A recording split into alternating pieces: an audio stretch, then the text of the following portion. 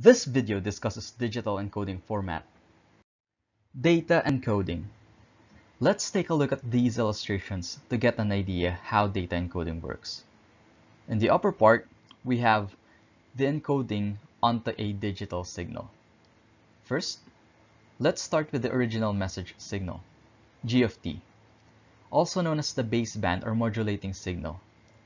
It passes through an encoder, which basically samples the original waveform at various points.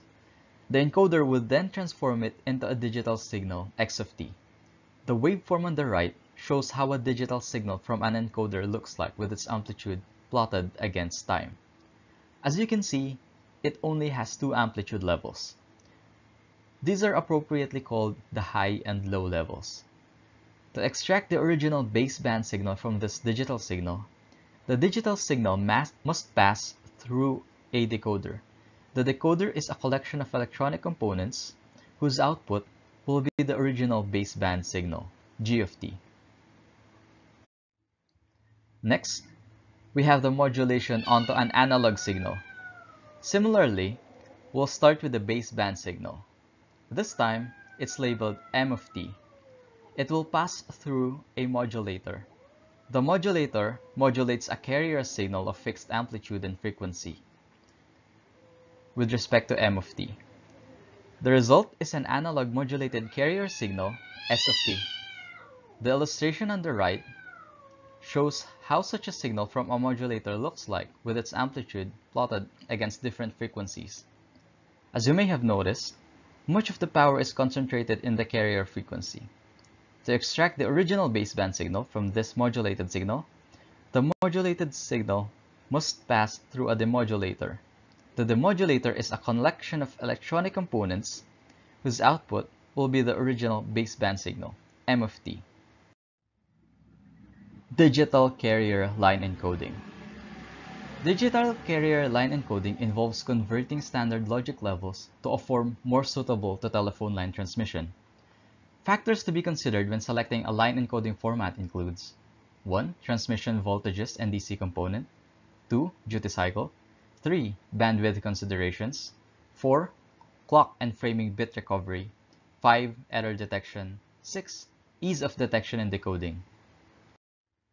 Transmission voltages and DC component. Transmission voltages, or levels, can be categorized as being unipolar or bipolar. Unipolar transmission of binary data involves the transmission of only a single non-zero voltage level. In bipolar transmission, two non-zero voltages are involved during transmission. It is more efficient to encode binary data with voltages that are equal in magnitude but opposite in polarity and symmetrically balanced about 0 volts. Duty cycle. The duty cycle of a binary pulse can be used to categorize the type of transmission. If the binary pulse is maintained for the entire bit time, this is called non-return to zero, or NRZ. If the active time of the binary pulse is less than 100% of the bit time, this is called return to zero, or RZ. Unipolar and bipolar transmission voltages can be combined with either NRZ or RZ in several ways to achieve a particular line encoding scheme. These are the line encoding formats. On the leftmost side, we have the voltage levels. Positive V stands for some finite voltage level. Likewise, negative V stands for some finite negative voltage level that should be equal to the magnitude of positive V. On the topmost part states the bit value, which can only be 1 or 0. As you can see, there are exactly 8 consecutive bits in this example. Let's take a look at the unipolar non-return to zero, or UP-NRZ. This is the most basic line encoding format. As you can see, the waveform is high when the bit is 1, and low when the bit is 0. The high level is set to positive V, and the low level is set to 0. Next, we have the bipolar non-return to zero, or BP-NRZ. Similar with the UP-NRZ, the waveform is high when the bit is 1 and low when the bit is 0. The difference is that the high level is set to positive V and the low level is set to negative V. Unipolar return to zero, or UPRZ, follows the logic behind UPNRZ.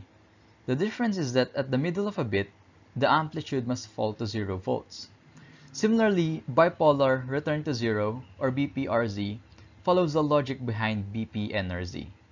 The difference, this time, is that at the middle of a bit, the amplitude must also fall to 0 volts. Lastly, we have the bipolar return to zero, alternate mark inversion, or BPRZ-AMI. This one is quite complicated as compared with the others. Let's start by pointing out that it's bipolar, so its high and low levels are positive V and negative V respectively. It's also returned to zero, so it has a transition at the middle of a bit. Lastly, for bit 0, voltage level is also 0, and for bit 1, it alternates between positive V and negative V. In this example, during the first bit 1, the voltage level is positive V. The next bit 1, the voltage level is negative V, and so on. Clock and framing bit recovery. To recover and maintain clock and framing bit synchronization from the received signal, there must be sufficient transition in the data waveform. UPNRZ and BPNRZ, long strings of ones or zeros, generates a data signal void of transitions and therefore is inadequate for clock recovery. BPRZ, a transition occurs in each bit position, regardless of whether the bit is 1 or a 0. Thus, it is the best encoding scheme. Error detection. In BPRZ-AMI, an error in any bit will cause a bipolar violation. BPV, or the reception of two or more consecutive logic 1s with the same polarity. BPRZ-AMI has a built-in error detection mechanism. T-carriers used BPRZ-AMI with positive 3 volts and negative 3 volts representing 1 and 0 volts representing a logic 0. Types of signaling. Unipolar signaling. Binary 1 is represented by a high level and binary 0 by a 0 level. Polar signaling. Binary 1s and 0s are represented by equal positive and negative levels. Bipolar signaling. Binary 1s are represented by alternately positive or negative values. The binary 0 is represented by a 0 level. Manchester signaling. Each binary 1 is represented by a positive half-bit period pulse, followed by a negative half-bit period pulse. Similarly, a binary 0 is represented by a negative half-bit period pulse, followed by a positive half-bit period pulse. Digital encoding format. Non-return to zero, or NRZ, we have three types. First, non-return to zero dash level, or NRZ-L, where L denotes positive logical level assignment. So for binary 1, the digital data would have a high level, and for binary 0, the digital data would have a low level. The second type is non-return to zero dash mark, or NRZ-M, where M denotes inversion on mark. When bit is 1, a transition at the beginning of an interval will occur. When bit is 0, there will be no transition. Non-return to zero dash space. This is the last type.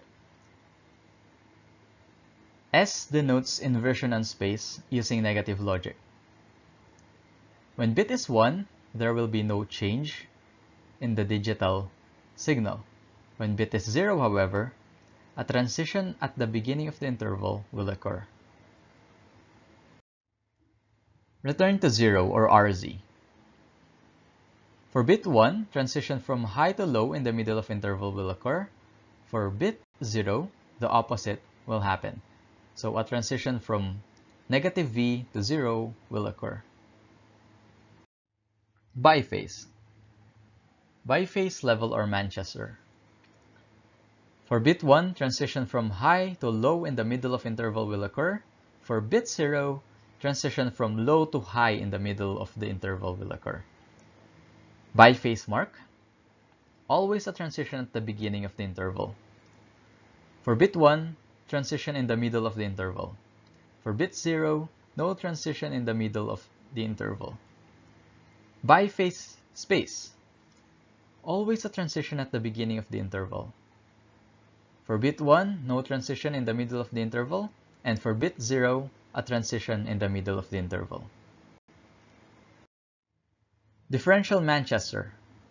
For bit 1, no transition in middle of the interval, and for bit 0, transition at the beginning of the interval will occur.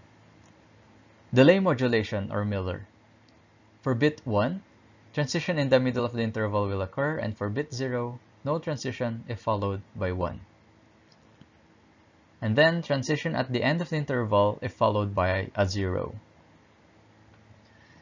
Next, bipolar-AMI or alternate mark inversion.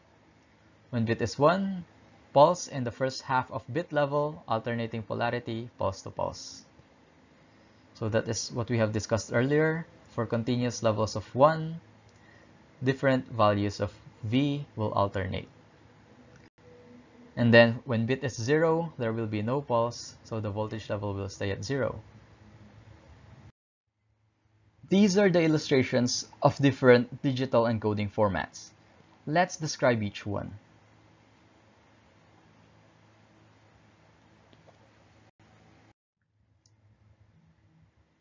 Non-return to zero level or NRZ-L.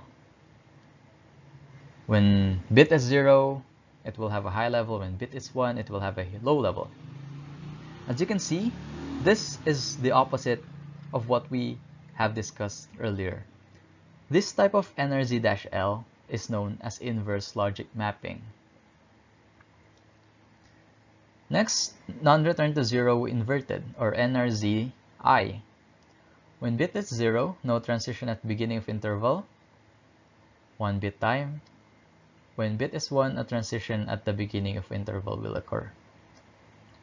For bipolar-AMI, when bit is 0, no line signal. When bit is 1, positive or negative level, alternating for successive 1s.